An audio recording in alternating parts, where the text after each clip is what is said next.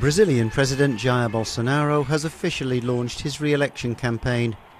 Thousands of the far-right leader's supporters gathered at a stadium in Rio de Janeiro where he was nominated. Pitching the election as a fight between good and evil, Bolsonaro attacked his main challenger. Nós somos a maioria. Nós somos do bem. We are the majority.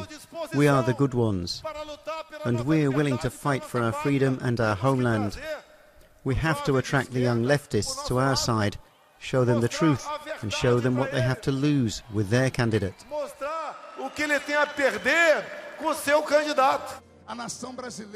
Bolsonaro continues to warn against what he calls flaws in the electoral system.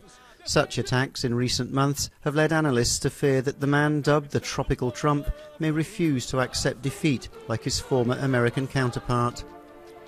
His main opponent, former President Luiz Inácio Lula da Silva, was officially nominated by his left-wing Workers' Party last week. Analysts say the race between left and right for the presidency is Brazil's most polarised election in decades.